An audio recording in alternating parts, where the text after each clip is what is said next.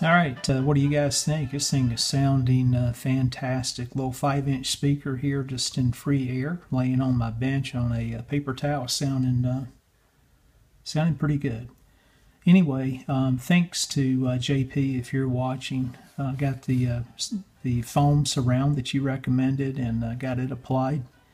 It's working great. Aesthetically, it's probably one of the ugliest speakers I ever seen, and this is all my doing. And here's what happened. I tried to place the surround on the back side of the speaker cone material and thought that that would work well. I tell you what, it looked fantastic. Unfortunately, the height of the cone itself was not correct for allowing me to do so, and I was putting pressure back on the paper, and it was causing the voice coil to be compromised or rub against the center pole piece. Now, I knew that because when I put the adhesive on, I was generating a signal around 50 hertz or so. I didn't use shims back in here because it's already so tight. I could only get 2 shims in here around the voice coil and the magnet in the center.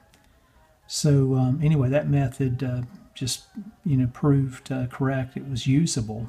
So I only had seconds to work with. I kind of ripped everything back out and then placed everything on the outside.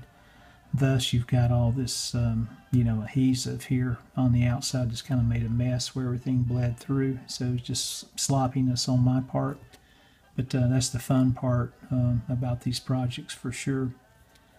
For those out there, again, watching, I created a brand new voice coil, a brand new spider using a playing card. And again, this is nothing more than just craft paper. So, if you're thinking about, hey, I can't do this stuff, you sure can. If I can, you can. So challenge yourself and, get with it.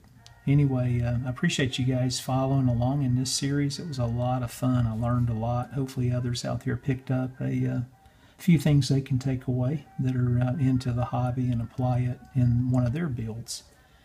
Please share your experiences. If you have any questions, please let me know. We'll end it here. I'll turn it back up just for a few seconds and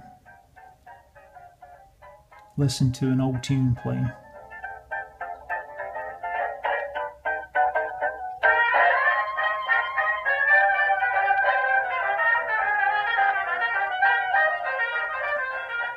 Okay, guys, thanks again for watching this series. It was much appreciated.